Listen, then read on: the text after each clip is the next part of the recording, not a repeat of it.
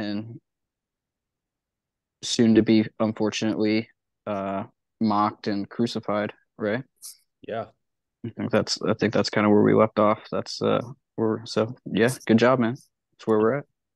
I'm usually bad with the reviews. Usually Bryn is the one that kills it. What's up, Bryn? Hey, brother, it's been too long, man. How you been, dude? Catch us up real quick. Good. I've been good. How about yourself? Been good. You sound sick, dude.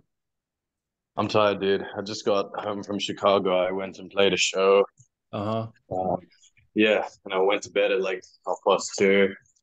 Got Uh, up, flew, but yeah, but still want to swing by and for sure. enjoy a chat with you guys.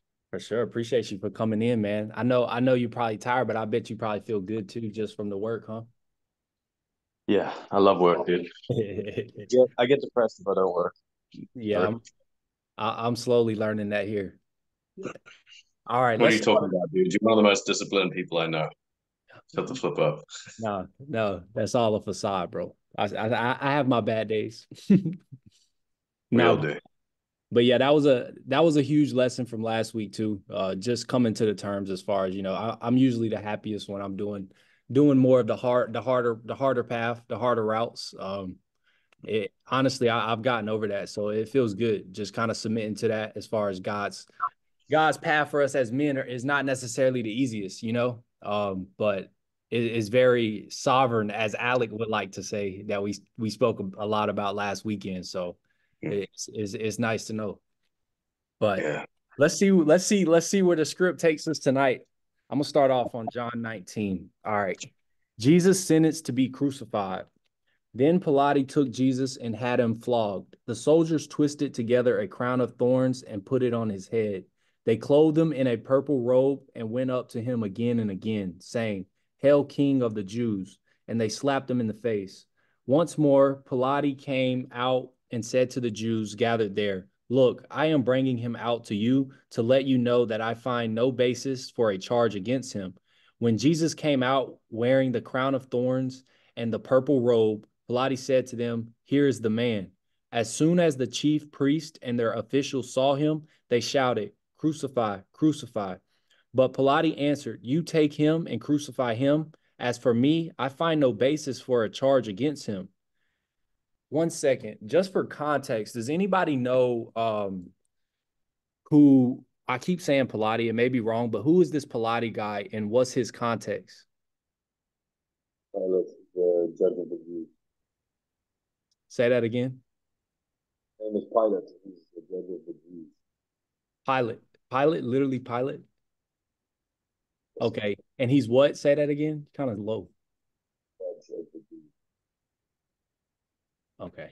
I heard a little bit, bro. I don't know. I'm gonna be I honest, bro. I think you're can't hear a covering the word he's mic. saying right now. Okay. Am I I can't be the only one here. am I cutting out? Okay. You sound good That's now. Oh, that's better. so much better. Okay, I just need to speak louder. I'm tired. He's a judge of the Jews. Okay. So he's the judge of the Jews. He's a judge. Yes, Okay. that is correct. Okay. I was reading it, but I wasn't following. Hmm. The Jewish leaders insisted, "We have a law, and according to that law, he must die because he claimed to be the Son of God." When Pilate heard this, he was even more afraid, and he went back inside the palace.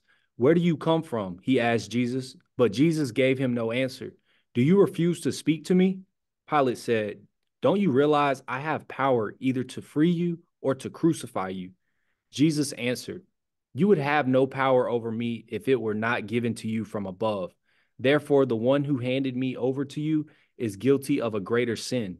From then on, Pilate tried to set Jesus free, but the Jewish leaders kept shouting, "If you let this man go, you are no friend of Caesar. Anyone who claims to be a king opposes Caesar." Okay, there's a lot going on right there.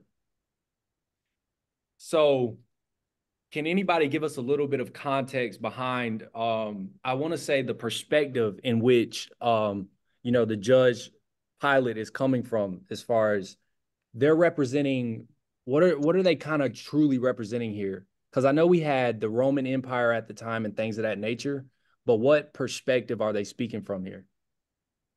I mean, he's representing the potential to be able to kill people, and so he's used to feeling a large amount of power. Right. And then whenever he talks to someone, giving them an opportunity to get out of their punishment, he's used to people trying to cling on to that.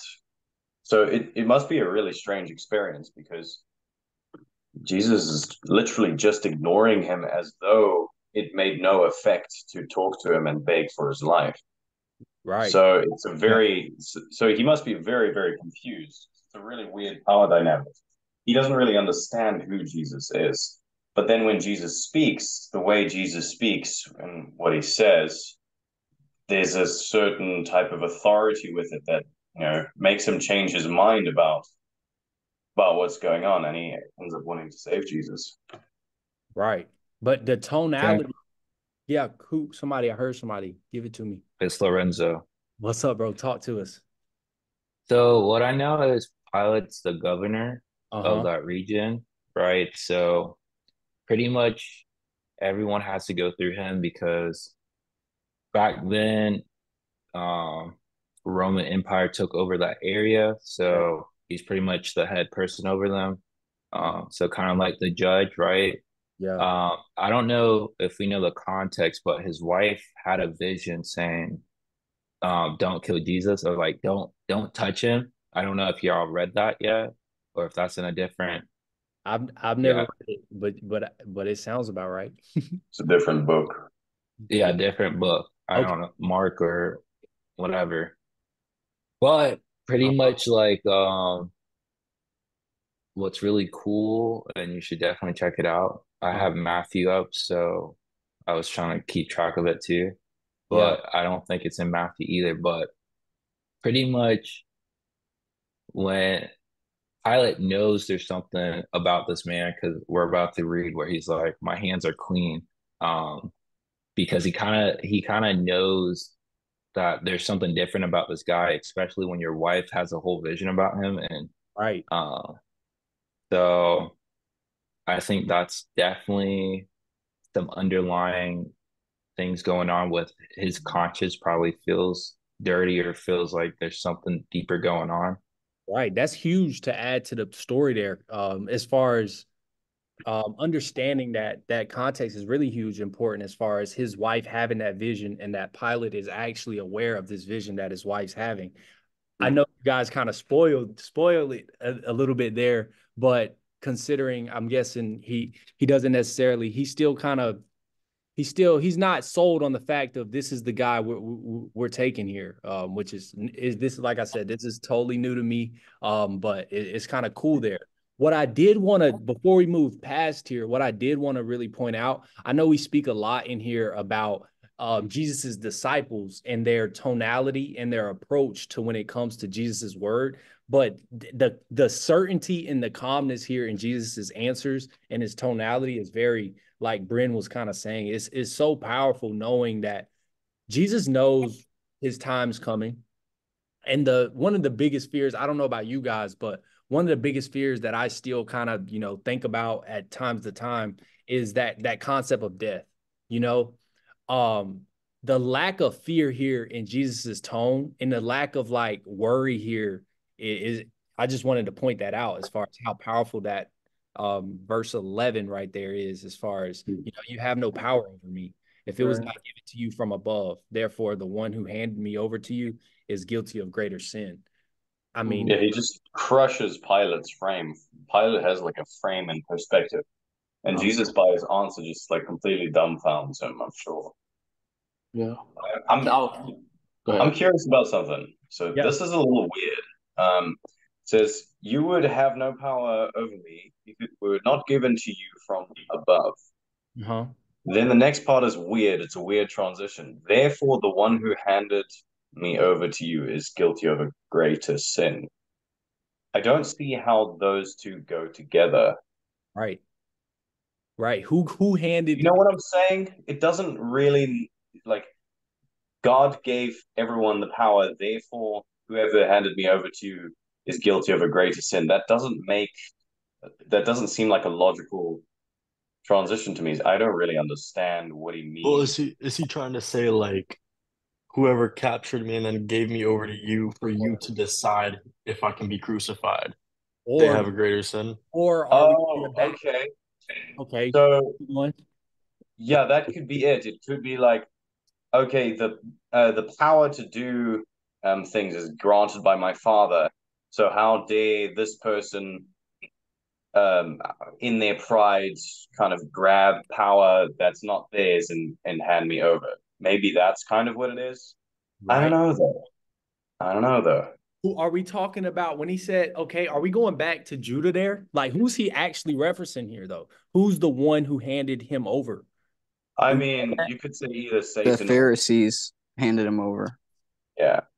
Yeah, I think he's speaking towards because we see in Exodus where God hardens Pharaoh's heart, right? And God will harden people's heart to glorify Himself or to fulfill His plan, right? So I think he's kind of speaking to that, to where you're just a tool, right? I think he's saying, well, you're just a tool, man, and this greater sin is to the Pharisees, but to you, you're just a tool. Like, because Pilate's not a Jewish person, he's a Roman official, right? So he has no basis to kill him. So it's basically like, he's like, dude, I know you're innocent, but He's you doing need his to job. tell me something to give me justification to let Right. you go, because the Pharisees are asking me to kill you, and they actually just like allowed me to release a murderer in Right. exchange for you, right? So like he's Okay. like, bro, give me something here, and he's like, man, you're just a tool, you know. Right. I think it's that type of dynamic going on,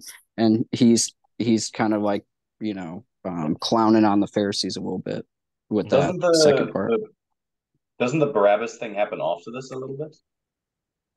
I thought it already happened. What's Maybe that? it I did. thought we talked about that in 18. I We thought we did. talked about that in Well, 18. I probably wasn't here, so that probably doesn't help. But um, yeah, Yeah. okay. So what it could be is God gives power to people, and the Pharisees were given their positions of power. So if they use their positions of power to do something against God, that's quite a hefty sin. They Right. have power because of God, and then they're going against God. Right. But at the same time, when we lead up to 19, we already kind of see that whole concept as far as everything must be fulfilled for God's needs. We understand that Jesus must has to become crucified. You know what I'm trying to say? I don't know if Hmm. I'm going off on a tangent here, but as far as you that concept that Alec and you guys are talking about, as far as you're just a tool, right? Because God already knows exactly what must happen. And I think that's an important piece as far as and then when we go back to like Bible studies before, as far as one of the really huge lessons that we learned from the book of Job was that even through sin and even through the devil, that is that the devil's power still comes from God. You know what I'm trying to say? Like Yeah. God is the ultimately the one who gives the devil power in our lives. If that makes sense. Are we on that same page there or not necessarily? Yes. That Yes. throwback to Job. That's a throwback Absolutely. to Job as far as how the devil was working in his life, but it was only coming from the test of God's power. And I think that's huge to understand here too, when you understand that that concept as far as you're still only doing God's work, even if it is through a perspective of sin, because God is ultimately allowing you to do that. And I think that was huge. That was coming to my brain. I don't know. Well, yeah, you got like in Romans, it talks about some pots are made for destruction and some are made for good, and it's not for us to determine why, right? So God is God, right? So like he used Pharaoh, he hardened his heart Yeah. to show his glory, right? And during the Exodus, God is, some could say he might have done that. He's doing that here. I think Jesus is kind of speaking to that type of tonality, right? I don't know specifically that's happening right here, right? But it's that he's speaking from a godly perspective of you're just a tool in this plan, because Jesus knows what the plan is. He knows he must go to the cross and he must be crucified, right? So Pilate's trying to give him a way out, and Jesus is like, nah, dog, I gotta go. I mean, yeah, but he asked him like three different questions before Jesus even answered him once. And he didn't Yeah. even like say, like, I'm innocent. Nah, he said, you have no power over me. Yeah. It was not given from above. Like that's Oh my gosh, that's a bar. That's a bar. That's a bar for the week. I'm sorry, I gotta highlight that one. But But yeah, and right there before we end with Alec, we learned that a little bit too as far as Judas's path. We went down that rabbit hole last week, so I don't think we necessarily should do it again. But as far as that whole concept, as far as uh, predestiny and things of that nature, as far as we're just tools here, and like Alex said, we do have to understand that some pots are bad pots and some pots are good pots. And I think it's a scary concept too, though. I still think it's a scary concept from that perspective. But I know GB kind of pointed it out too, as far as GB, I don't want to speak for you, but did you feel like Judas still had a choice there as far as he knew? Do you feel like Judas still had a choice there? Like I see Lorenzo shaking his head. Lorenzo, talk to me. Do you feel like Judas had a choice here when it came to betraying Jesus? Sorry, GB. You good? I will only say yes, he had a choice because it says the devil entered Judas. So there was a moment before he could have not done it. I think he went to the Pharisees or something. And then when he did, that's when the devil entered him. And that was his choice to let the devil in. And that's how we ended up here, you know? Okay. So okay, Well, but hey, hey, I just want to make sure we're staying. So the devil entered Judas after he dipped the bread in Jesus gave him the piece of bread at gave the him the Last bread. Supper, and that's when the devil entered him. And then Jesus told him, Oh, my bad. Go do what you're gonna do." No, it's all good. It's a Bible study, man. Uh and then Jesus told him, "Go do what you're gonna do and do it quickly," right? Yeah. Yeah. So I okay, think that's but Jesus gave him the bread. So where you at, Alec? Where you at? Jesus gave Um him the bread because he knew that he would betray Jesus. Now, I think what we have to remember, I really do think that letting the devil into your spirits to possess you is an act of will, whether it's, an omission of sin by not like doing something to prevent that, or it's an omission of saying, yeah, of action saying, please do that. But you have to remember in Genesis, when the serpent was punished, I think a lot of the punishment was for letting the devil control it. The devil went into a serpent and made it do his bidding, and the serpent got punished. The serpent wasn't just punished. The serpent wouldn't have been punished unjustly. It had a part to play in what Satan did through it. Okay, so do you feel like Judas had a choice here to betray Jesus? I'll give Yes. my answer first. I'm saying no. I'm gonna put it in the chat. Oh, I feel like wow. he didn't have a choice here. Wow. I'm sorry. I'm sorry. That's the first. I'm But sorry. think about his guilt though, Malik. Like Hey. later on in after these gospels, when he his guilt drives him to throw away all the silver, and he goes and what does he do? He hangs himself and then falls out and falls on some rocks and his guts spill out. Mm-hmm. That was guilt. That was guilt from knowing that he had betrayed Jesus. And when Jesus dipped the bread into the thing, he didn't say, this man will have Satan take over him, and Satan will do something to Jesus. No, he said, this whoever puts their hand here and with the bread will betray me. He said that Judas was the one betraying him when they did the bread thing. Yeah. And Jesus gave Judas the bread, which meant Judas was now the one who was going to betray Jesus. Well, But Jesus was prophesying, though, don't you think? Well, I think that Jesus was foreseeing the future, as God often does, right. rather than saying, "Oh, please, would you be the one that betrays me?" He wasn't. I don't think he was making him betray him. And Yeah. Judas was known to help himself to some of the money because he was the one that took care of the money. So he had a degree of sin in himself already, a degree of greed. And that's why he traded Jesus over for a bunch of silver. Right. But that ultimately was coming from God, because Jesus was just spreading the message back to the people from God, which was ultimately the only way that that this could be. I don't even know how to say it, but the only way that Jesus could ultimately be crucified is because God needed Jesus to be crucified to spread the word of God. the only way that could happen was that they had to, coming back to this point right here, is how we are all just tools in this story. Jesus then gave it to Judas. Like, I don't feel like leading up to that point, I got any context as far as how Judas had the choice of ultimately betraying him. I don't know.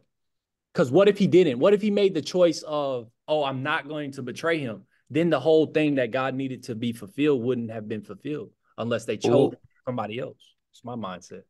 Well, God would put Jesus in the right type of circumstances where he knew that what was going to happen was the correct thing that was going to happen.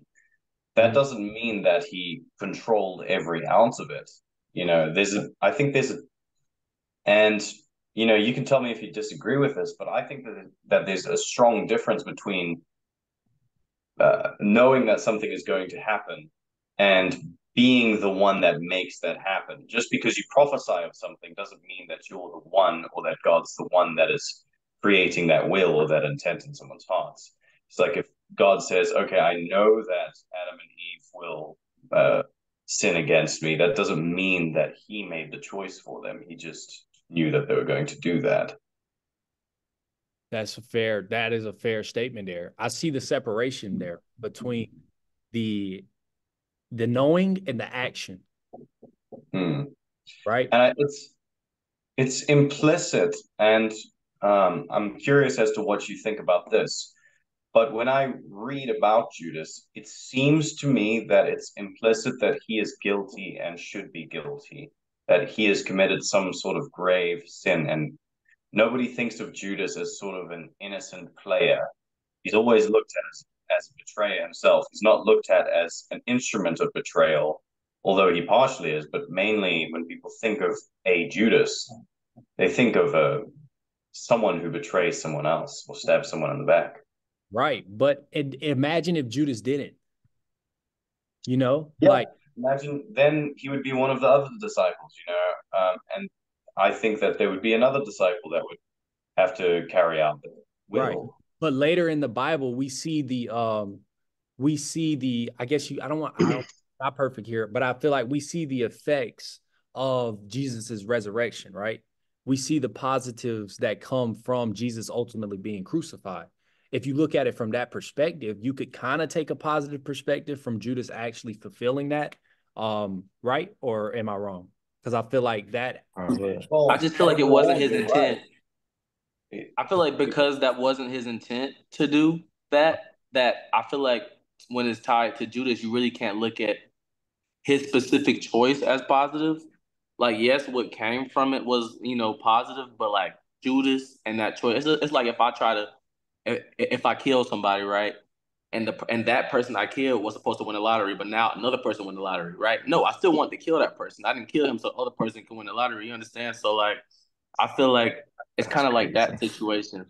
You know what I mean? Like just because something different happened doesn't mean that it really Can was I say? I feel like I think Judas was needed or not needed. I think Jesus, when he said it, was more of a prophecy because the Pharisees were still going to kill him no matter what. They've been going for him for 3 years deep. They were going to figure it out something. So I don't think, even if Judas said no, Jesus was still going to get crucified because we still needed that sacrifice no matter what.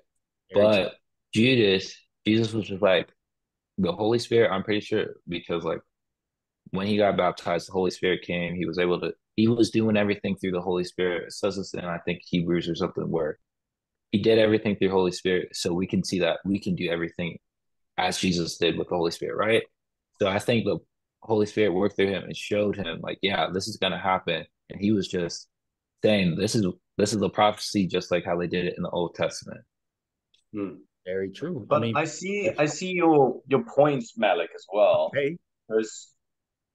Sorry, go ahead. No, I'm just following my bet. Okay. I see a point because, it seems like, and this is common with, some Christians that believe we almost don't have a choice, that if God chooses you, you're going to be saved no matter what, and you're going to make the right choice. So in some way, we don't really have free will. Like everything is a story that was written by God. But then guilt shouldn't exist. It's not just for guilt to exist if God controls us. If a punishment means that we made the wrong choice. And I mean, this is how I look at it. And you can tell me what you think about this. You might disagree, but what I believe is that since God knows everything, and we could agree that he knows everything, he would place his human manifestation, Jesus, in the right position to where he knew that he was going to have a betrayer that was going to do such, and such at such and such a time. So he knew that Judas would be the one that would betray him, and he knew what choice Judas would make. It doesn't mean that he made Judas make that choice, but he knew that if he put Jesus, you had him born here, and had him go and live here, and then had him do such and such an action on such and such a night, he knew that this person would betray him. And so he put him there. And that's what ended up carrying out. Judas still made that choice. God just knew that he would make that choice and put Jesus in that position to facilitate fulfilling the prophecy. Have you guys read Zechariah or Ezekiel or Isaiah? I think so. So The majority of those things that you just described, where Jesus was born, things like that, that all fulfills prophecy. So all of that fulfills the messianic prophecy, which right? had to happen, right? So it had to. I mean, yeah, God told the prophets that it was going to happen, right? So it is.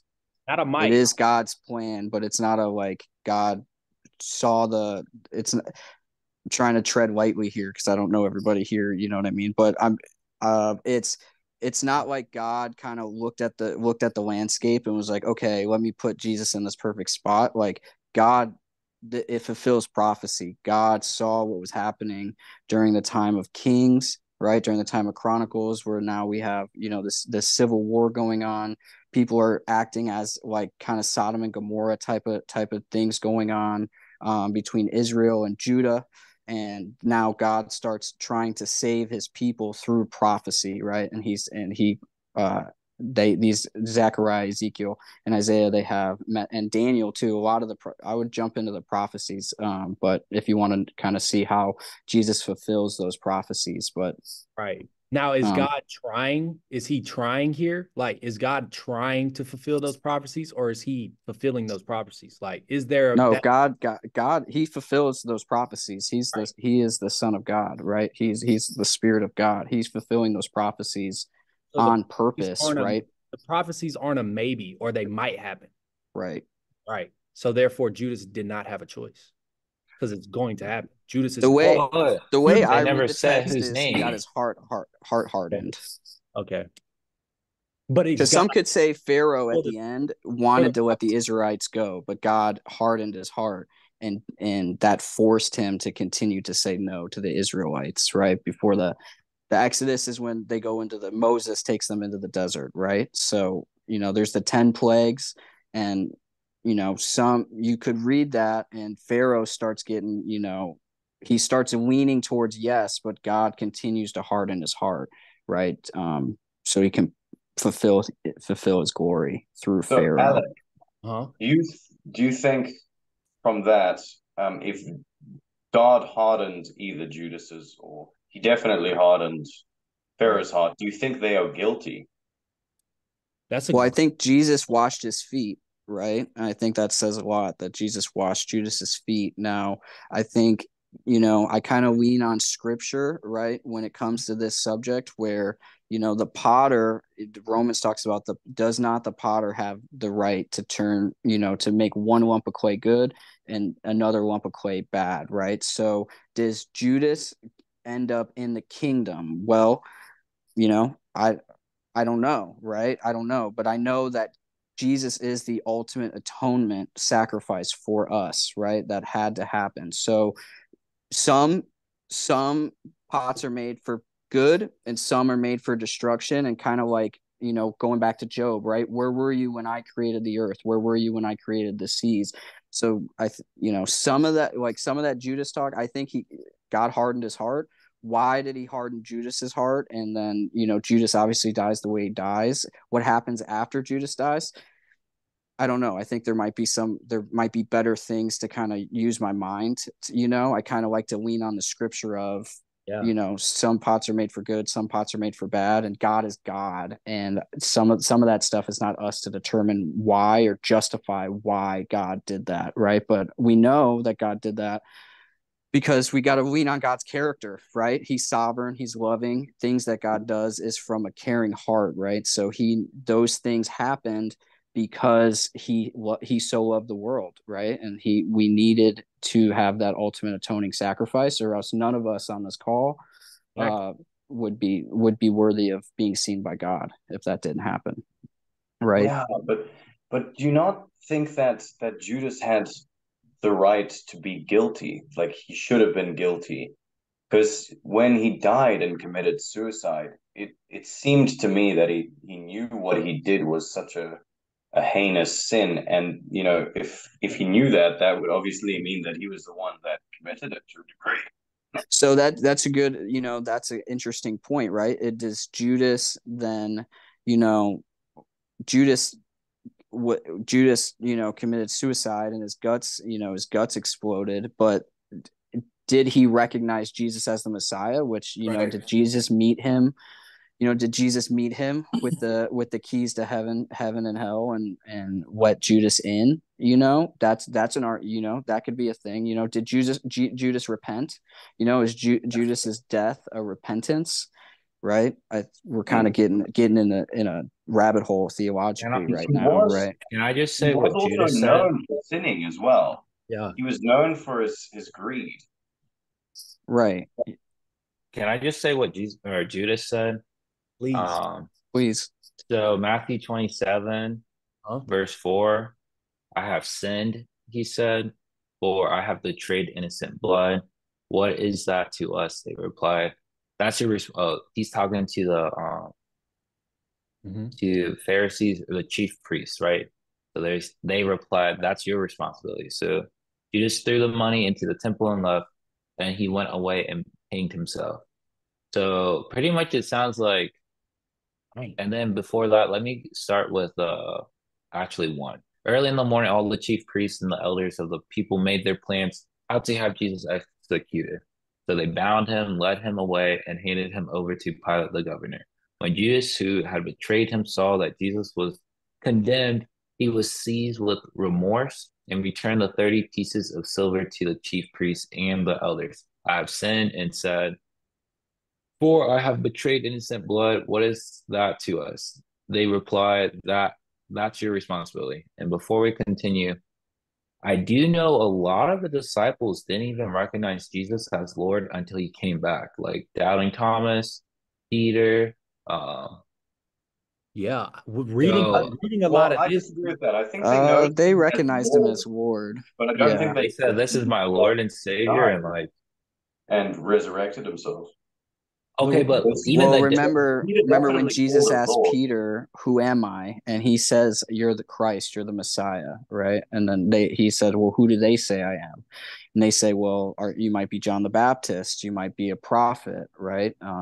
So the disciples definitely knew who Jesus was, that he was the Messiah and that he was the Christ. I would say, They, but from did, what did Scripture they never says, did they never feel the need to figure that out though? Like, or Maybe well, that in they the was, saw the beginning. miracles, right? Those are the I don't know. Gospels, right? Those are Right. the firsthand. But like the devil knew he was the Messiah. There's a lot of where the Bible verse says the demons know God or oh man, I can't So believe I Lorenzo, forgot it. you feel like some of the disciples was still trying to figure out God, or do you feel like they already knew, like we said, Jesus was the Messiah before? Well, I would say it's just like Christians today. There's a lot of people that says they're Christians. There's a lot of people. Jesus even said in Matthew 6, where there's a lot of was it 6? There's a lot of people that are going to call me Lord, but he's going to say I don't know you. So I feel like a lot of disciples could have easily called him Lord and just still didn't know because it's not just simply saying you're the Messiah, you're my Lord, you're my Savior. But what are your fruits? Do you feed the sick? Are you loving your neighbors? Are you loving your Fruits don't enemies? save you though. Fruits are not what brings people into being a Christian at all. It's believing that Jesus is the Son of God, putting your faith in him, calling him your savior, and repenting of your sins. We can't do enough works to atone for our previous sins. Yeah, but that's going straight to what is that? Not It you'll know man by their fruits. So it represents what's in your heart, but it doesn't save you. Yeah, but then I would say from Judas, does his fruit show if we want like it's not Yeah, it saying seems to his show that works he's makes him saved, but like a tree is no like a good tree is known by its good fruits, and that a diseased tree or a bad tree is known by its now bad fruits. now do you feel like you can have good fruits without actually knowing Jesus? I would yeah, say for I sure. would love to see your fruits to your enemies, because even Jesus said, it's easy to love those who love you, but what about to your enemies, pretty much? Like an easy one. I hope it's just a topic, a big topic we all know, but Palestine and Israel, right? How do they treat each other though? Are they showing love? There are a lot of people that show love and are just like wanting to forgive and move past this and have peace and patience and kindness to each other. And there's a lot of people that said, screw that, kill them on both sides. So you really can know from not just how they treat their neighbors who love them, but to their enemies, to the or like the sick. Do they take care of the orphans? Do they care? And I'm not saying you have to go to like an orphanage today, but I'm just saying like uh, Jesus literally says when there's someone hungry, do you actually feed them? Or someone needs shelter, are you gonna shelter them? Or are you just like, yeah, yeah, I'll see y'all on Sunday, and then like so I say all that just like the fruits don't save you. It just shows your conviction. And are you really living like Jesus? Because he says, listen, you're heirs. If you're saved, you're heirs of the Father. So you can share the glory with me, but also you have to suffer with me. And you can really look at, do people suffer for Christ or do they suffer for themselves, you know? Mm. Yeah, I think the people that are not Christian can definitely do good things, do good fruits. I mean, that's just a matter of will. That's not what saves you, but That's fair. But like, look at Judas. Did he suffer for Christ in that moment, or did no, no, like, no. So Judas, just like I believe that there's people that are not Christian that do good fruits, but I yeah, that's mean what that Jesus doesn't mean says. that Yeah, I most of them are agree. good people. Yeah, that's what I was just answering to the question. Uh, But I don't want to miss the thing that Judas said as well earlier. He said, "I have betrayed innocent blood." The relevance there is that he knows that he did something. That's what he's saying. He's saying, "I did that." And That's so I don't believe that he was not guilty of doing what he did, because he said he literally did it. He said, "I've betrayed innocent blood." yeah,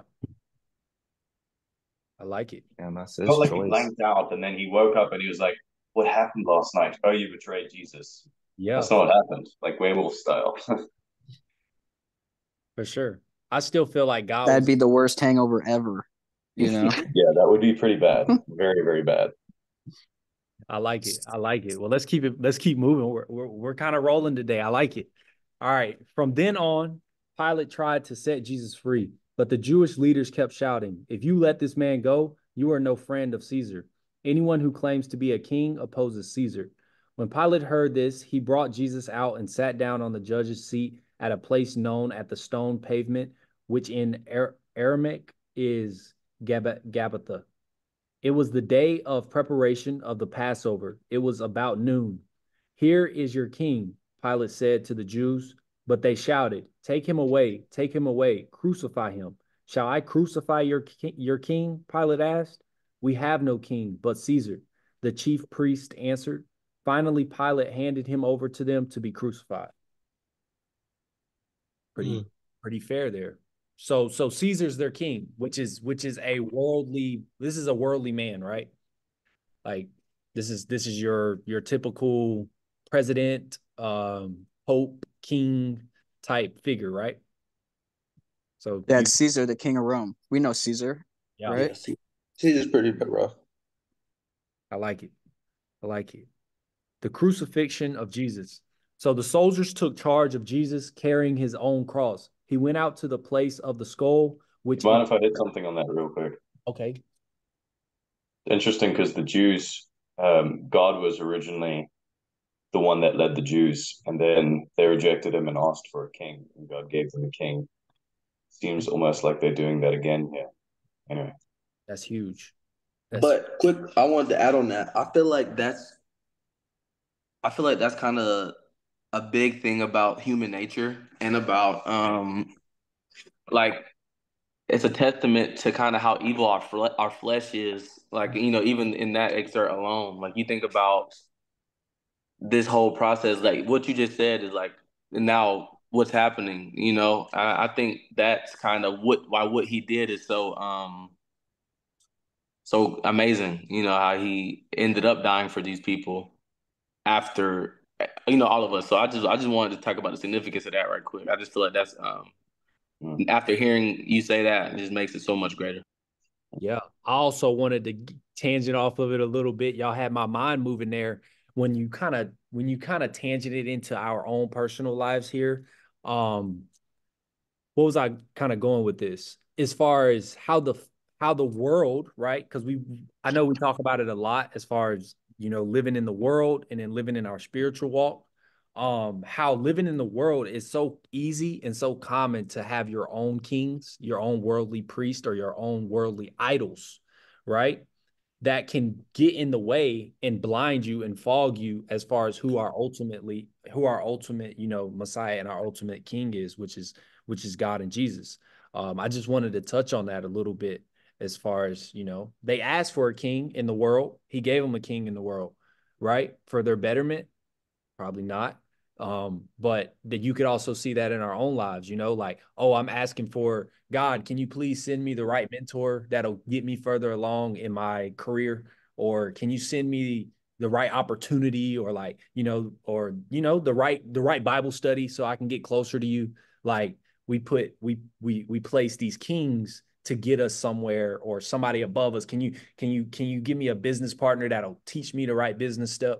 Where it's like, he he should be the king, at all times. Right. I just But That's that's why good, I feel man. like That's good. choice.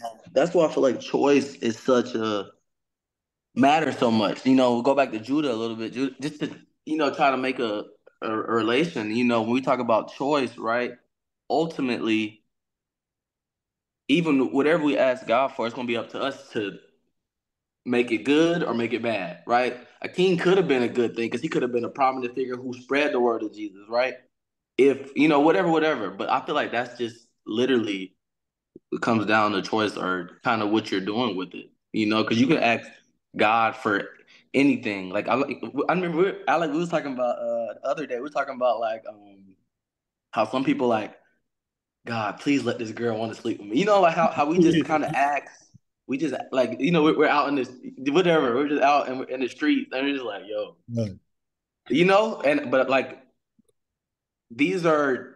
It's just about what you do with what you're asking for or the way you're asking. I feel like that's kind of determining factor of if it's glorifying God or if it's not. But ultimately, I feel like where you go wrong with that situation, kind of with the king, is all self. Those are all self betterment things, and I feel like that's the biggest red flag, right? If it's honoring me, it's probably what I'm saying, not the right decision, So Yeah, right. it's good, GB. I think we need to ask ourselves. I think First Samuel is a good book for this concept. But what are we putting our trust in? Yeah. Right? Are we putting our trust in the mentor? Are we putting our trust in the Bible study? Or are we putting our trust in Jesus and God's sovereign love? Yeah. I think that's good. That's huge. That's huge. All righty, let's see. The crucifixion of Jesus. So the soldiers took charge of Jesus carrying his own cross. He went out to the place of the skull, which in Aramaic is called Golgotha. There they crucified him, and with him two others, one on each side and Jesus in the middle. Pilate had a notice prepared and fastened to the cross, it read, Jesus of Nazareth, the King of the Jews. Many of the Jews read this sign, for the place where Jesus was crucified was near the city, and the sign was written in Aramaic, Latin, and Greek. The chief priest of the Jews protested to Pilate, do not write the King of the Jews, but that this man claimed to be King of the Jews. Pilate answered, what I have written, I have written. When the soldiers crucified Jesus, they took his clothes, divided them into 4 shares, one for each of them with the undergarment remaining. This garment was seamless, woven in one piece from top to bottom. Let's not tear it, they said to one another. Let's decide by lot who will get it. Okay, so Jesus just got killed. I wanna make a point, and I remember we were last meeting. We were telling I was telling you, League, that you should really watch the Passion of the Christ when you get a chance. But and you don't have to, because whatever you need is in the scripture. Don't get me wrong, but just for depiction purposes and really kind of understanding the detail of what kind of Jesus went through on the cross. My mom said I gotta listen to you and watch it, so I gotta watch it now. You gotta watch it, bro.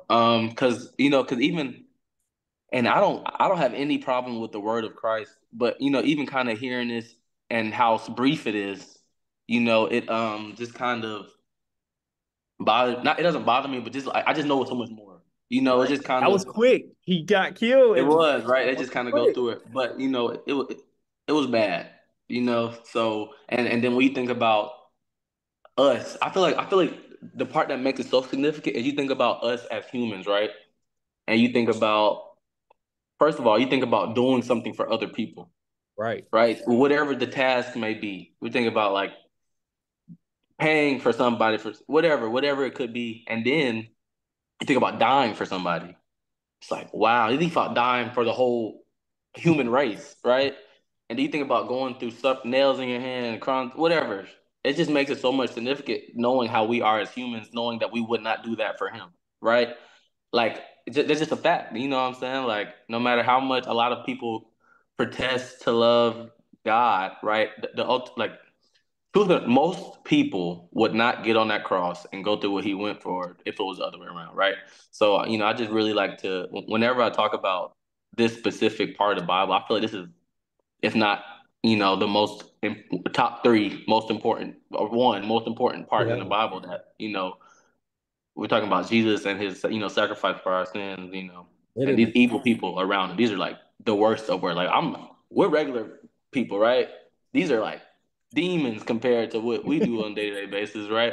Even if I didn't like somebody, I wouldn't be calling for him to be killed. It can be the most personal, like, complete opposite ideology of what I believe in.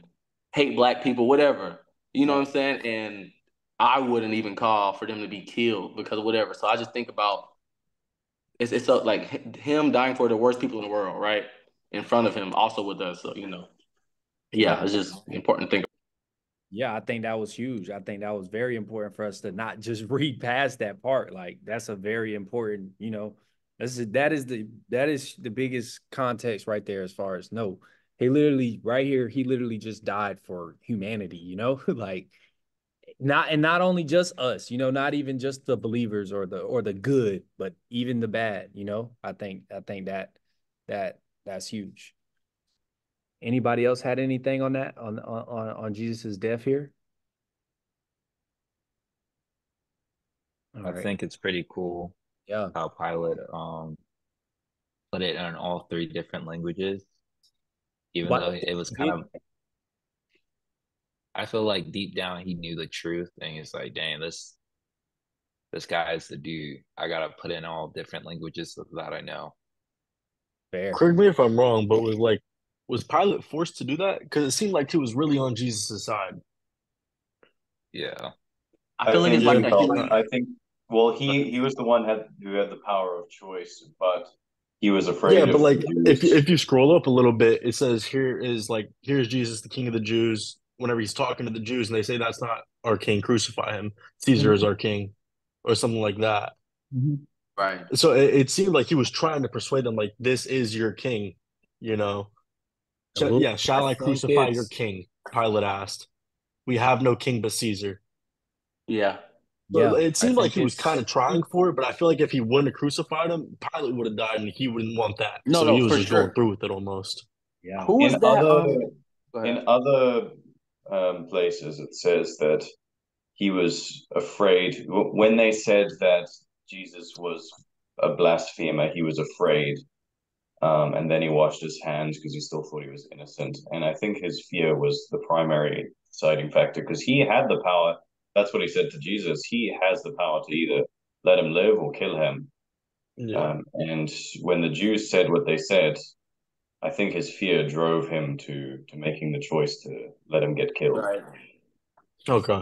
That's kind of what it seemed And like. I It seemed like he was kind of rooting for Jesus right there at the end. Well, he was That's it. definitely The rooting first for him, words but the first words he spoke to him, he was rooting for him. To be honest. yeah, he was definitely rooting for him, but that doesn't mean that he didn't let his fear get the best of him, which For probably didn't sure. feel so good. No, absolutely. but at the same time, look at it from the other side. I do feel like that's the case. Like I'm right there with you guys on this, but I did want to take a look at it from a different perspective. What if Caesar didn't, what if he didn't? What if he didn't allow them to crucify him? And what if he was the one that was crucified?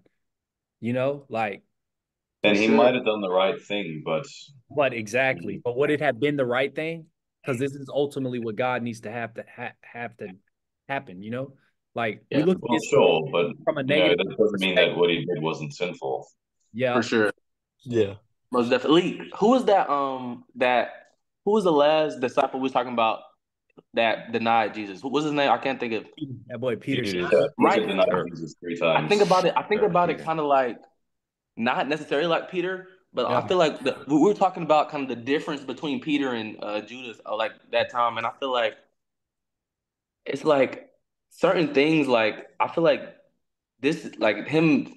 You put yourself in situations, right? And I feel like when you put yourself in human situations, like being a part of the Roman Empire and being a general yeah, of it, right? And I feel like you think about situations like this when you could possibly, yeah, and mind you, I'm completely against giving Jesus up to die. But when you think about like just situations and putting yourself in it when it comes to him being a general, this and Caesar clearly right. being this mad leader, like you can see how he's depicted. He's like he's a ruthless leader, right? And then you think about like decisions and like I'm not saying the bare minimum should be okay. I'm not saying like him just because he was rooting for Jesus means that he's okay because of what he did. But I just try to like I feel like he has a chance to be forgiven. After that whole thing, right? You think about No, just that specific. What you say? no, I said continue on. I Oh, interrupted. yeah. I was like, man, like I think about like him. Like I was like, man, well, I feel like it makes it so much. I feel like he's the people that Jesus was dying for, right? Like people who like Pilate is like a complete. What I think of people that Jesus died for, I believe it was all of us. But when I think about people like him, like who have the chance to be forgiven of their sins because of situations, decisions that maybe they might not even wanted to fully commit, or like about things like this, but because Jesus died for us, now we can be forgiven of things like that. And I feel like in today's society forgiveness is not a big thing, right? We don't, a lot of people aren't forgiven because what he did was way too harsh. He can't come back from that. But like Right. this man gave Jesus up. Well, basically, was the reason why he got crucified. Yeah, So, I just think about that situation in just terms of just like forgiveness. I feel like this forgiveness is really what that's true. That's screams out to me from that. think a big like kind of topic that was ringing, not even topic, simple question that you keep running around that was running in my head is this question of like, is sometimes what's best is sometimes what is best and versus what's right, like when they collide, like this question as far as like for Simon Peter in that situation, like is Simon Peter doing what's right ultimately what's best for that situation? Like what good would have genuinely came out of, I feel like he probably should have, but let's just be honest. As soon as he would have said, yeah, You know, like, what was it? He denied him, right? Let's say he didn't deny Jesus at that moment. What good would that have even provided to that situation, considering he would have just died? You know, like, it's kind of, I don't know. Same thing here. Here's what probably would have happened. I mean, the thing is just because there are dire consequences to telling the truth and doing what is right, that doesn't mean you don't have a choice. You absolutely still have a choice. It just means the Right. consequences are higher. It's possible. I mean, it's almost definitely true that Pilate would have had extreme consequences to not making a certain choice, but there was still a right and a wrong choice, and he Right. made the wrong choice. Oh, With Peter, Peter did the same thing. Peter avoided the consequences. He was afraid of the consequences, despite promising to Jesus earlier that he would never deny him. Yeah. And Jesus also predicted that. He predicted that Peter would deny him. And Peter did not get possessed by the devil or have God hard in his heart. Right. Peter, then when the lady at the door, the girl at the door let him in, she said, aren't you one of his disciples? He's like, no. And then it happened twice more by the fire. Mm-hmm. And then the rooster crowed and he realized and he felt guilty. That was prophesied. Mm-hmm. But he wasn't forced to make that decision. That's why he felt guilty. But it was prophesied by Jesus earlier that night. Right. Michael, I Yeah. think what you're really looking for is, I think I want to go back to the story of Daniel, right? And in the lion's den, or the three dudes that went into the fire. I just can't pronounce them. I'm gonna butcher it. You good. Um, I'm right here with you. Shadrach, Yes. Meshach, and And Abednego. yeah, Abednego. so Daniel, pretty much he was like, I'm gonna put my faith in God, and um, he was supposed to get killed, but because he still put his faith in, it actually became a great story that we can see when we put our faith in God, he can still work. There's a lot of times where we're just like, man, but if I put myself in that situation, God could still use me so much more if I was alive. Because like one topic, especially because we're in Florida, I think everyone's in Florida, you'll Yeah. hear about gun laws and, well, I should have self-defense, and what if someone comes up to me and blah blah blah. My only thing is just like, just have faith, you know? You can choose to have faith in God, or you can put your faith in your gun. At the end of the day, I don't care because it's you and God during Judgment Day. I'm just here to show love, right? I don't care. But it's if Peter, and I think again, like it's a prophecy because the Holy Spirit came, right? But Okay. Keep going. I think it's just back to like Peter when Yeah. he was walking on the water to Jesus and he looked away. Right. Peter That's what could have just locked in the whole time. Yeah, and that's what I'm battling with here is because we keep looking at this from a perspective of like, man, that shouldn't have happened. But didn't all this happen for our greater good? Like, didn't all this happen because it had to happen for us? Like, didn't like we keep getting back to these prophecies as Ah, far as like, you know, Right. God needed this to be fulfilled, right? So like, Yeah. why is this not the right choice here? Like, why was this not? Well, Why was the this? whole story really is just like, correct me if I'm wrong here, but isn't it God almost giving us the answers, throwing prophecies getting um what's the word I'm looking for? Fulfilled, Mhm. and men just continuing to almost ignore it To or be men. shy Right. away from it a little bit. That's the whole yes. cycle that we go through with the kings, the false prophets, all that. We get Jesus, and that's the true Messiah. Like he shows it in the flesh. People see it, his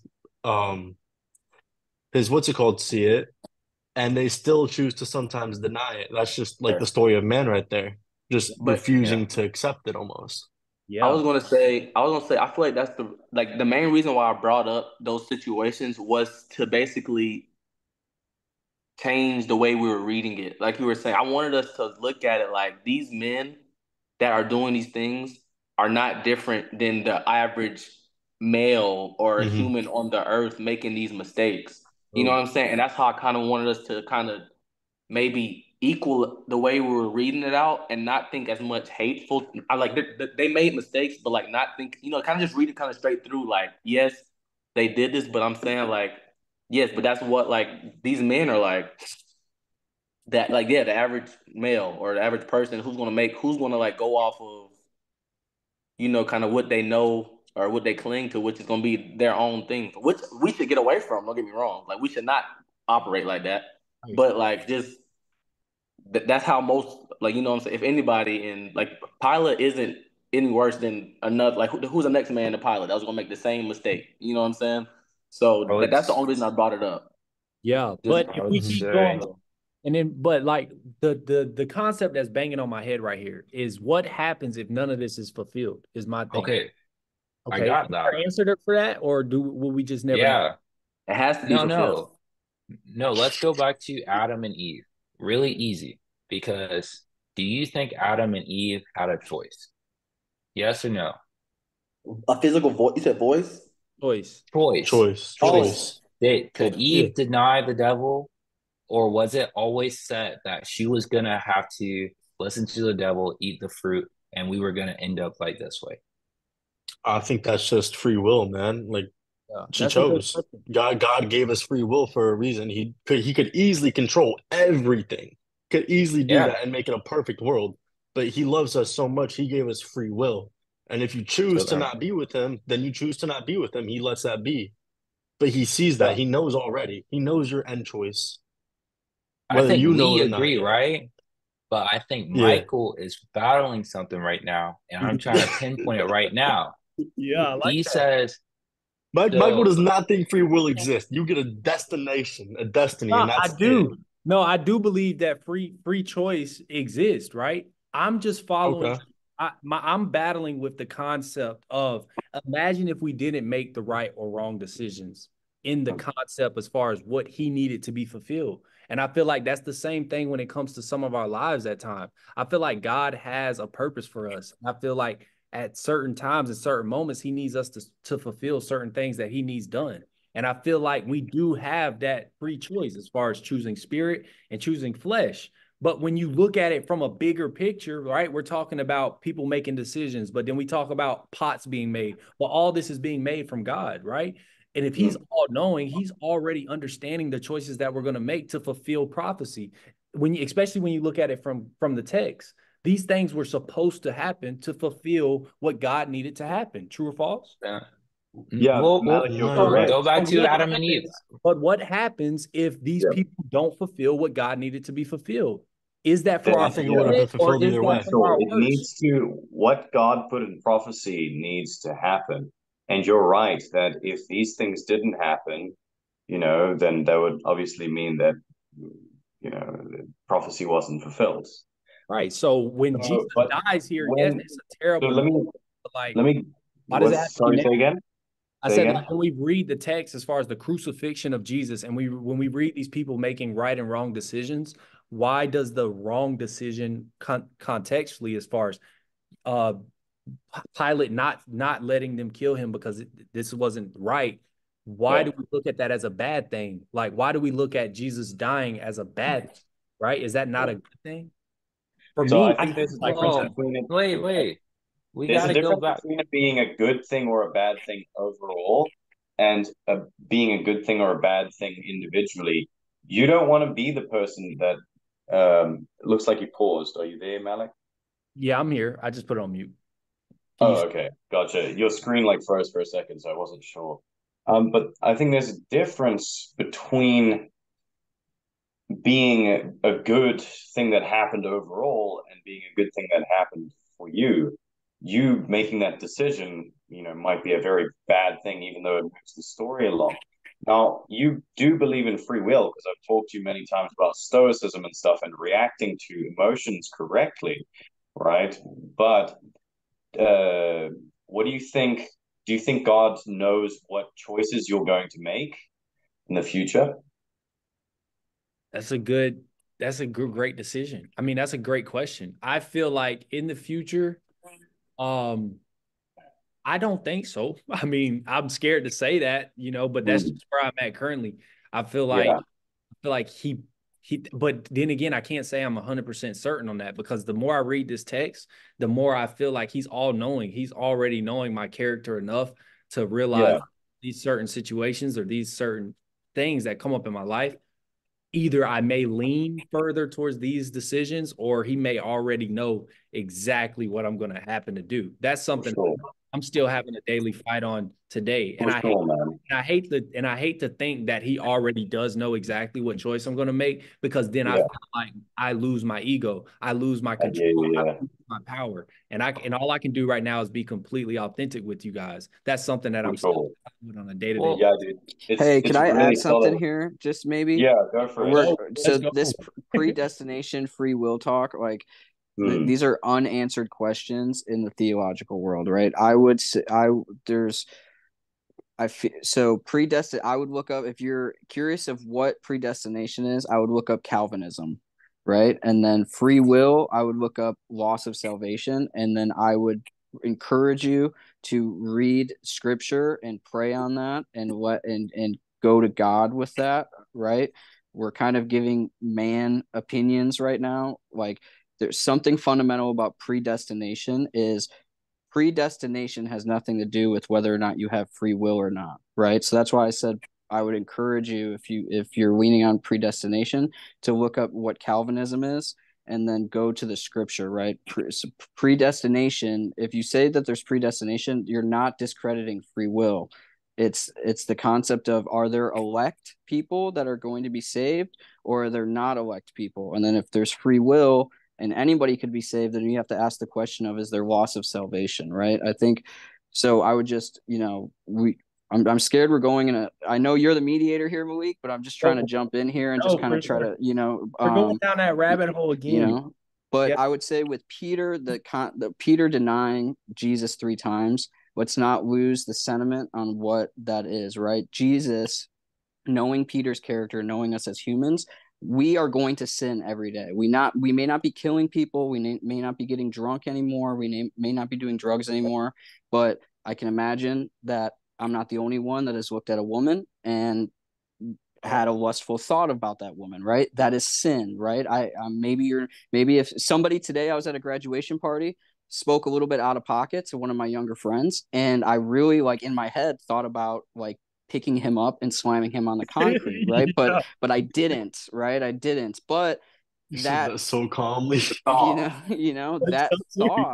That thought in itself is things that I need my heart to fix, because Jesus wouldn't have thought like that. He just would have immediately went and gave that person love and encouragement, right? So the Peter denying Jesus, we need to be encouraged by that, because Peter is the rock of the church, right, for the Jewish people, right? So that shows a lot about God's character too.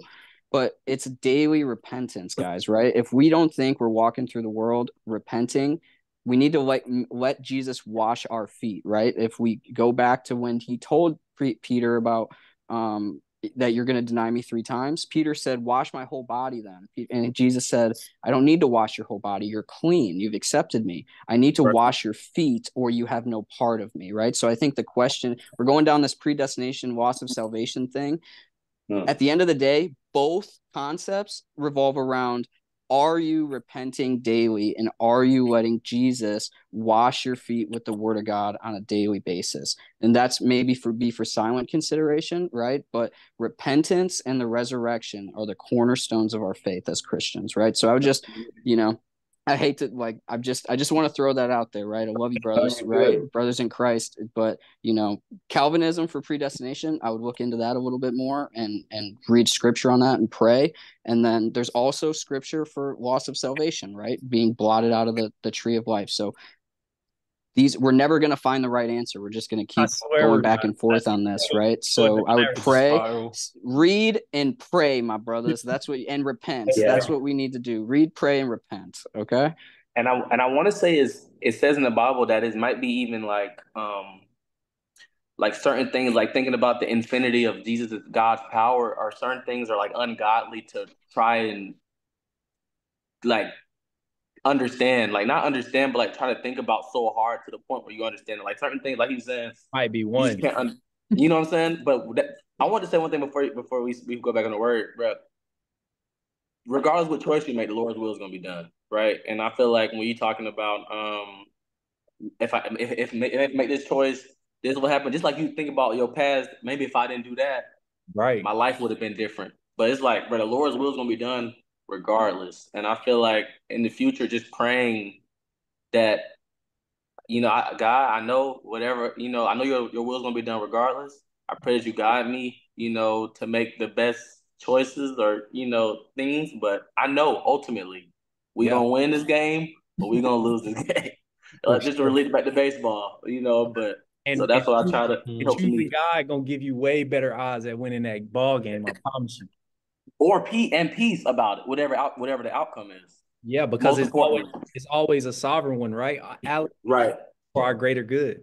Hey, do you believe that Jesus Christ resurrected and died for you? And if you repent of your sins, right? Repent means to turn away, right? So again, kind of leaning on the story of Peter. It doesn't mean we're perfect when we repent, but it means that we now have an advocate with the Father. We have Jesus Christ who died for us, resurrected from the dead, and now has the keys to heaven and hell. And if we repent of our sins and let him, and my prayer is for obedience, kind of what on GB, right? God, grant me the obedience to do your will, grant me your obedience to walk in your will, and then grant me the obedience to know that when I need to repent, that I will repent. But I think something I'm always asking myself, guys, is do I believe that my sins are forgiven with the repentance and resurrection of Jesus Christ? Do I have a level 1 faith on that or level 10 faith on that, right? And I am always praying to constantly build up to that level 10 faith, because at the end of the day, that is what saves us, is knowing, truly believing in your heart that Jesus Christ, we have salvation in Jesus Christ. We can repent of our sins Right. and be obedient to him, right? And that brings peace. That's brought peace in my life, right? Knowing that, hey, there's nothing I can do, good or bad, that's gonna change. That's gonna get me to heaven. It's only if Jesus knew me, and he says that, hey, if you know me, you're my friend. And if you're my friend, I'm going to show you things. I'm going to speak with you, and I'm going to teach you, and I'm going to sanctify you, right? We're being sanctified, guys. It's a lifelong process. What justifies us to be sanctified, to repent, to walk in holiness, which means to be set apart, not perfect, right? To be set apart. It's because we're justified with the blood of Jesus Christ. And now when we repent, we can start to be sanctified, right? And it's what happens to us at the end of the day has everything to do with our heart. Do we truly believe, a level 10 faith, that Jesus Christ is the Messiah, died for us, and that we have repented of our sins? Now, how do Yeah, we, amen. do we Well, because what I how do, want to, yeah, go ahead, Brent. what I want to say next, like, obviously, with what Alec just said, is probably the most important thing that we will have talked about here. So I don't want to like us to forget about the fact that repentance is so relevant. So make a mental note to remember that. But I also want to go back onto something, a bit of a different topic. Jesus, or God, is all powerful, and I think that's a very important part of understanding who God is knowing that he's got infinite knowledge as well. He knows everything. That's how he can make all these prophecies, because he knows what's going to happen, even if he doesn't make it happen. And that's just who our God is. He doesn't control everything, but he could control everything. He's all powerful, and he knows everything that's going to happen. And so just because he knows that something is going to happen, like in the case of Peter, if he was to control that and force Peter to do something, there would be no reason why Peter would break down in tears and run off like he did, because Peter wouldn't have actually been the one that did that. That would have just been God writing his movie script that we cannot change. And I don't think that's how it works at all. Yeah, I But he think. knows that you're going to sin. He Oh, knows sorry. every single sin that you're going to make, Malik. He knows every single one. And that's kind of a freaky thing, but he does. And so if he wanted to bring about a certain prophecy in your life, what he would do is he would place someone or something there, and he would know how you would react to that. He wouldn't be controlling your reaction necessarily, but he knows that if he puts this here, if he makes this natural disaster happen here, you would react in such and such a way that would facilitate the prophecy. Right. So you don't feel I would have a choice in how I would react to that? I do No, feel no, no. You would choose to react a certain way, but he already knows how you would react. So he would put something there, like a storm, and he'd be like, I know if I put a storm here, Malik, by his own free will, by his own choice, is going to do this. And so he'd put the storm there. His will was to put the storm there. Your will was to react to it, but he already knew how you're going to react. Does that kind Yeah. of make sense? okay. So he's not.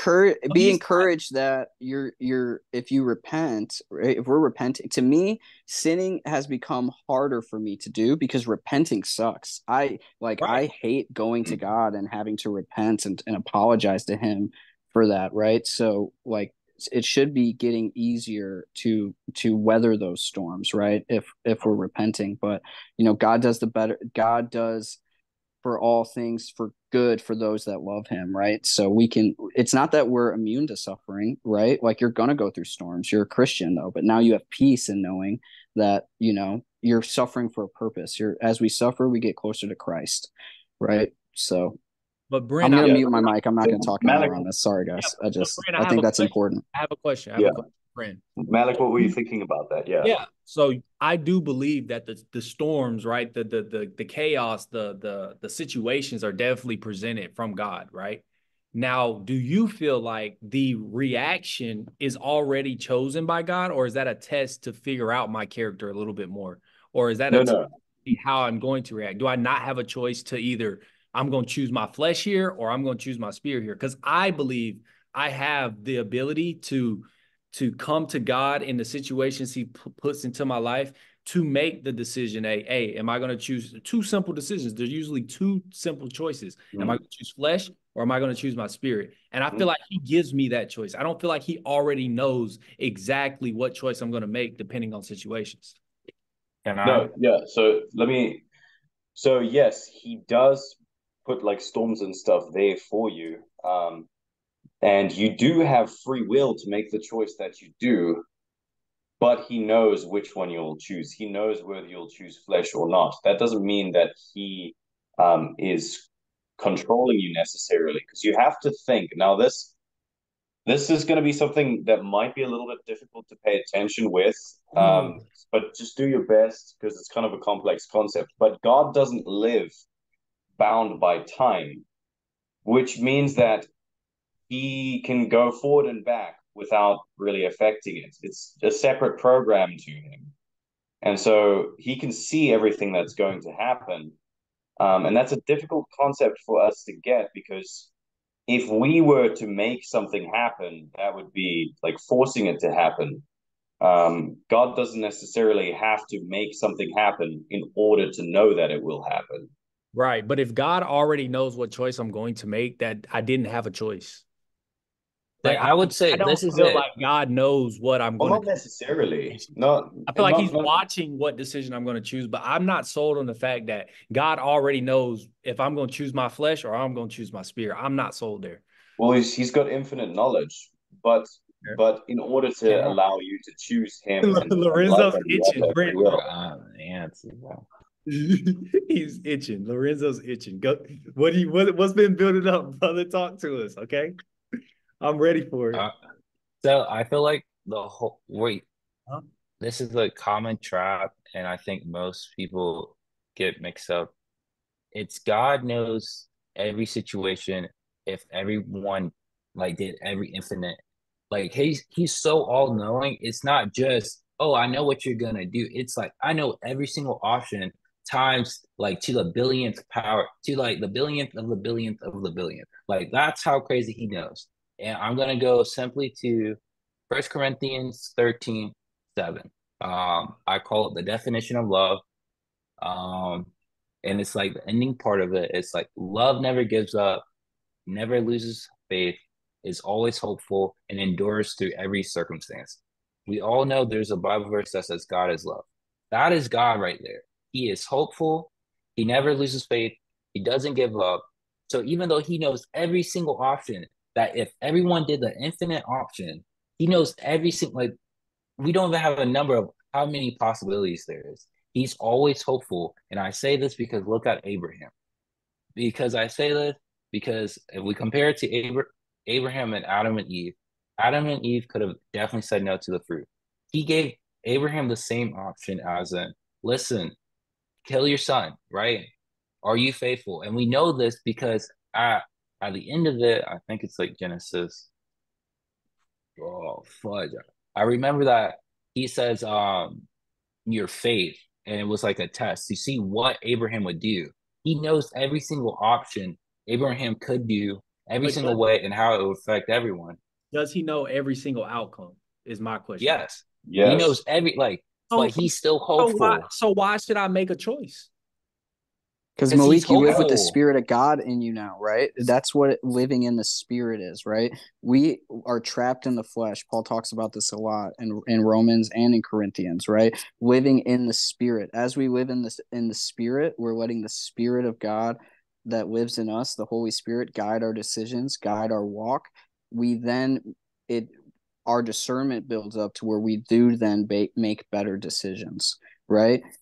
But like Lorenzo just said, Jesus loves you. He's all forgiving. So if we do fall into the flesh, I know I said I wasn't going to speak on this. Sorry, guys. But if we fall into the flesh, right, we have that forgiveness in Jesus, right? But we do have the Holy Spirit living in us. So, we want to live in the Spirit. That's why, we stay in God's word. We stay around fellowship. We pray without ceasing, right? Because the Holy Spirit lives within us. So if we're walking in the Spirit, then our discernment is going to increase. And now that decision, Malik, you're talking about, that voice inside your head of whether you should be doing something or not becomes more clear, right? Now the outcome, what that outcome is, right? God knows what those outcomes are, right? But we can have discernment and we can walk in the Spirit, and that will guide our decisions that we make on a day to day.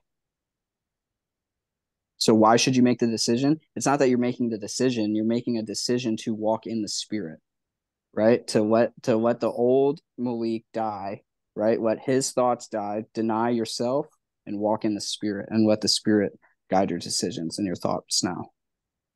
Yeah. I like it. I like it. Sorry, my brain got to running though. I needed some answers. Where do we leave off? Oh, good, bro. Jesus appears to Mary Magdalena. Magdalene. Magdalene. Wait, I don't think we didn't read above that. We kind of cut short. Did we start 20? No, hold on. No, yeah, let's. No. Hold on. I got excited. Yeah, we were You're on. skipping, man. Come on. We're on 19 still, man. Let's just 24. Where did we left off? I don't feel like we finished. We definitely didn't get to this. We didn't see any more Jesus talking. We didn't finish Scroll 19. up a little bit. 25, verse 25. We ended up right. We're okay. Chapter 19, verse 25. Yeah. Okay. Yeah, right after they divided the clothes. We're back on the road here. The script always leads us off, but that's okay. That's what we're here for. They divided my clothes among them and cast lots of my garment. So this is what the soldiers did. Near the cross of Jesus stood his mother's sister, Mary, the wife of Clopas, and Mary Magdalene. When Jesus saw his mother there and the disciple whom he loved standing nearby, he said to her, "Woman, here is your son." And to the disciple, "Here is your mother." From that time on, this disciple took her into his home. The death of Jesus. Later, knowing that everything had now been finished, and so that scripture would be fulfilled, Jesus said, "I am thirsty." A jar of wine vinegar was there, so they soaked a sponge in it, put the sponge on a stalk of the hyssop plant, and lifted it to Jesus' lips. When he had received the drink, Jesus said, "It is finished." With that, he bowed his head and gave up his spirit. Now it was the day of preparation, and the next day was to be a special Sabbath. Because the Jewish leaders did not want the bodies left on the crosses during the Sabbath, they asked Pilate to have the legs broken and the bodies taken down. The soldiers therefore came and broke the legs of the first man who had been crucified with Jesus, and then those of the other. But when they came to Jesus and found that he was already dead, they did not break his legs. Instead, one of the soldiers pierced Jesus' side with a spear, bringing a sudden flow of blood and water. The man who saw it has given testimony, and his testimony is true. He knows that he tells the truth, and he testifies so that you also may believe. These things happen so that the scripture would be fulfilled. Not one of his bones will be broken. And as another scripture says, they will look on the one they have pierced. Wow. I really Intense. I got a question. Hold on. I got a question. all right, yeah. About the guy that pierced him, wasn't there a story about like he was blind, the blood hit him and he saw? Talk about it. I I don't know. saw something about that. I I've could have heard of sworn. that. No. There's a story on the guy who actually was Look that shit up. piercing Jesus. If That's you click I on saw those little something comment about it. bubbles, it'll tell you what book the prophecy is fulfilled. I'm pretty sure on the Bible app. You go down to what you just highlighted. If you click on that little comment bubble, Exodus, yep. Psalms. That's huge. So these are so that's a prophecy. Explain a Mhm. prophecy. Explain a prophecy. So so prophecy is things that were foretold in the Old Testament by God or by prophets, right? That Jesus fulfills. So a big one that's very popular, right? That we all should know, right? Is in Zechariah when he prophesies that the Messiah would ride into Jerusalem on a colt, on a baby donkey, right?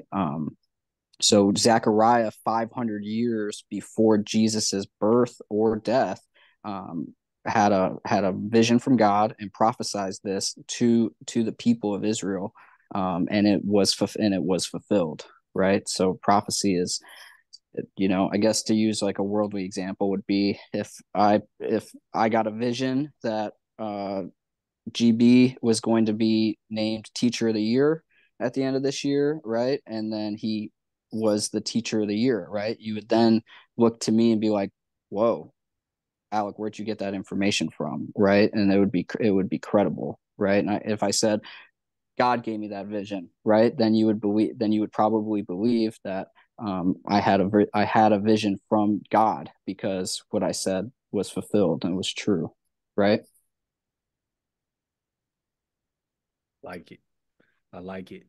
Well, to tangent off of that, 30. And I'm gonna manifest that for GB too. I'm gonna Yeah, pray right. on it. I think we just put that in the air. GB getting the promotion. He going president. Yeah, bro, I'm like that, bro. I'm like that right now. He's going president. I From like it. sub to Teacher of the Year, my boys be Like gonna I'm about to come say up. the first one in history. Going straight to principal in 1 year.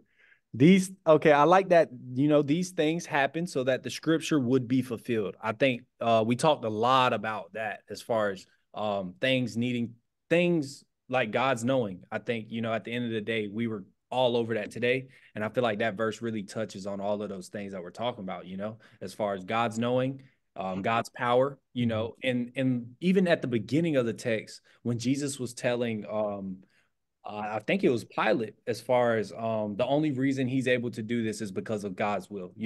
Like God is the one that ultimately holds the power here. And I think it really comes down to, I know why we're here is really the scripture here. And I think 36 was huge. These things happen so that scripture will be fulfilled. And I think some things happen in our life so that, our lives and our purpose and what God is using us as tools to do here ultimately has to happen for us so certain things can be fulfilled for his greater good. I do believe that, but I just wanted to say that. And what's the only By the way way, we know for a fact that Scripture fulfills those things? What's the only way that we can know that Scripture it's fulfilled in Scripture? I think we got to read it, right? My man, we got to read the Scripture, dog. You gotta have discernment, right? Because I'm saying, what anybody says, right? If you just take it as truth, that's no bueno, right? We have to know Scripture. We have to know discernment. That way, we can decide what's true and what is not, and then edify each other, and educate each other with love, right? But it's important. That's our job. It's a personal job to know what Scripture says and have the discernment to understand what is true and what is not true. I just wanted to throw that in there I for think my Bible reading folks. that's going to be the new intro for the Bible study YouTube videos. That's the new intro, I swear, because that's exactly why we're here. You know, like I just got tired of going to church and hearing two verses and then like, oh, I'm juiced up for the week. And it's like GB was talking about, you know, like, bro, you eating leftovers. Like you not That's wild. eating fast food, honestly, because you're not really reading the scripture and you're asking God for all these answers and how can I hear God and how am I supposed to know this and that, bro? You eating out the trash can, my dude. You reading two verses a weekend and calling yourself a Christian. I just think that's empty. So I just for you, Lorenzo, the real reason we had created this in the first place was because of that concept. Like I really needed a place where I could just sit down and literally read the text. And hey, I've been progressing, you know. I'm new to this, honestly, but I've been studying the word and it's paying off. So I like that, Alec. Yeah. All right. The burial of Jesus. Later, Joseph of Arimathea asked Pilate for the body of Jesus. Now, Joseph was a disciple of Jesus, but secretly because he feared the Jews' leaders, with Pilate's permission, he came and took the body away. He was accompanied by Nicodemus, the man who earlier had visited Jesus at night. Nicodemus brought a mixture of myrrh and olives, about 75 pounds. Taking Jesus's body, the two of them wrapped it with the spices Spices. in strips of linen. This was in accordance with Jewish burial customs. At the place where Jesus was crucified, there was a garden, and in the garden a new tomb in which no one had ever been laid. Because it was the Jewish day of preparation, and since the tomb was nearby, they laid Jesus there. First, I want to say I ain't never heard nobody pronounce spices like that. But that's behind. Species. Species. But that's way behind us, Yeah. bro. Hey, I'm tired. I'm exhausted. Bro. Hello. You wilding right I now, was, man. I was seeing, Species. I was seeing different letters, bro. I read too much. It's all right. God knew you were gonna pronounce it like that, bro. You're forgiven, man. It's good. Yeah, It's you were all like good. that, man. You're good. Don't worry. Everyone knows you're a very smart person, so it's okay if you trip up. Literally, bro. But what I was gonna say, I think it's crazy, and that kind of like, just to back up. I think Jace was making a point earlier about Pilate maybe being like maybe a decent person, even though he made this terrible, grave mistake. When I think about how he just like gave the body over to them, um, and like just reading that was like, okay, like I feel like that's even more of like a like the fact that he like had some guilt about it. You know what I'm saying? So I feel like that was just like just to add to that point about Pilate, as a person, you know. Yeah, and I think, Bryn, you were really, really scratching that guilt concept, and I didn't want to ignore that. You know, I was following you the whole way. I feel like guilt is a true sign of choice, you know, and discernment. I feel like that is that, you know, if you want to elaborate on that concept, you were really trying to get out earlier as far as these people are having guilt for their choices, which is ultimately where you were trying to come from, huh? Well, God is equally merciful as he is just. Now, in order to be just, he has to give people punishments for their sins. And we are punished for our sins, even the sins that bring about prophecy. If we are punished for those, that means that we must have actually had some will in doing those bad things. It's like Yeah. if God punished Adam and Eve despite knowing, okay, he doesn't necessarily say that he knew that they would sin, but he did know that they would sin. Yeah. Or he knew that Judas would do such and such a thing, and if he punishes Judas, it would be unjust for him to punish Judas if Judas had no choice. And God is not unjust. God is just. And it would also be it would make no sense for Judas to feel like he had done something wrong, to have that guilt. Yeah. Because that is, someone who has guilt feels like they deserve to be punished. So Judas felt like he deserved to be punished for what he did. And it wouldn't make any sense for him to have that emotion because God puts those emotions in us. So Do you if he didn't believe he deserved justice. Yeah. Do you feel like guilt is a part of a sign that of the Holy Spirit? I think there's different types of guilt. I think we can have a sort of false guilt that is not true. And, I think that people that have repented but still feel a certain type of guilt that, oh, I'm not good enough, I don't think that's right. But there is righteous guilt. There's guilt that is just because we know we've done wrong and we want to do different and we want to do better. That sense of shame is a good thing to have because we Right. should feel shame about sin and about bad things. We Right. should feel like we deserve punishment. Right. And we need to change. And then obviously, luckily, we can repent Do you and feel like, not to something. and do you feel like the closer you are in your connectivity towards, Jesus, God, the Word, do you feel like that guilt radar almost? I'm kind of dumbing this down just to make sense in my head, but do you feel like that guilt radar is more sensitive when you're Oh yeah. closer to God than when you're further from God? Because I feel like that Absolutely, guilt yeah. concept that you're hitting there. I know Alec really was kind of teaching me about that earlier in some of the studies as far as the Holy Spirit. Like that's the Holy Spirit. Do you feel like Yeah. that's connected? Because I do. Well, yes, you'll know a man by their fruits. That just shows you what's in their heart. What's in their heart starts to come out. And if you're a person that in your heart you are closer to God, then when you do something against God, you feel worse. It's like when you're married and you don't love your wife, you don't mind going and drinking with the buddies, coming back and like beating her and stuff. You don't feel as bad about that. Yeah. But then when you love your wife, you feel terrible about doing things that harm her. And Yeah. so if you're closer to God, you're going to want to please him.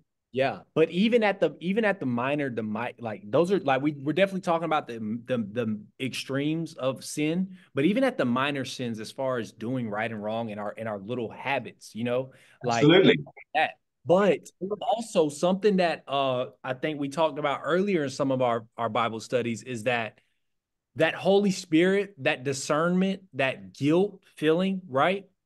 We have come, a lot of us, I don't want to speak for you guys, but I feel like I've come to terms that the closer I am with the Word, the closer I am with my personal relationship with God, even outside of the Bible studies, the stronger that ability is. And I know Alec hits home a lot where saying that's actually like a superpower to have that. But Mm. the further I was away from that, the I think Jeremy was kind of trying to tiptoe around this a couple studies ago, as far as that sensitivity to that is definitely diminished.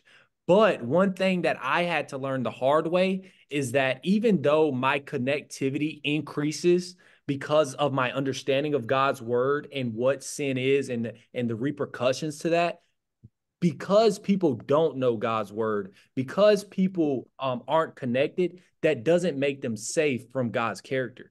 And I just wanted to put that out there, like in a world that lives in the world, who has no relationship with God, who doesn't know his character, who doesn't know the scripture, that doesn't make them safe from God's character and his impact that will play and unfold in their lives when they keep choosing sin, but they may not have that discernment, or they may not have that Holy Spirit because they don't know God and God doesn't know them. And Mhm. I don't know if you guys are following, but that's I just, agree. because I always felt like I was safe, oh, I'm not going to get to know God because it's easier, but it's actually harder because I'm facing the same repercussions. I'm not even, I'm not even, I don't even have the ability to become aware of it. It's like, I don't know, hey, I'm gonna pray for them, but it's better on this side. Malik, I agree with you. God does know them. I wanted to say on that point, he said he definitely does know them. Also, I wanted to say, dang, I lost it, bro. We were talking about, dang, bro, we were just talking about it. I just literally lost it. Somebody else go. I'm sorry. Well, before, I don't know if we're going to move on to the next chapter, but something that's cool about what Jesus got wrapped in, something you guys can look up, it's called the Shroud of Turin. If you look it up on YouTube, they actually found the garment that Jesus was wrapped in, and his blood is on it, and you could actually kind of see like his facial features and things like that.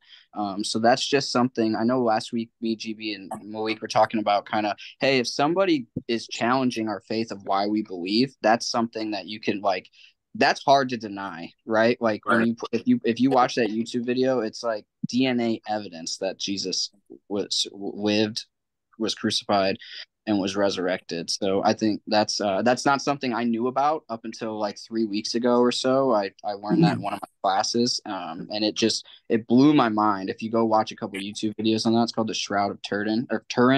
Send it in the chat because I need some Yeah. more. I need some more tools for my toolkit because all I'm telling them is, why do you not? And then they say, oh, because X, Y, Z. I'm gonna pray for you, bro. Like, be safe. Like, but I need something for my toolkit because it's empty. Yeah, you need something to put them out. Something to get them. Put them out. Yeah, I'll throw a couple YouTube videos in our group chat.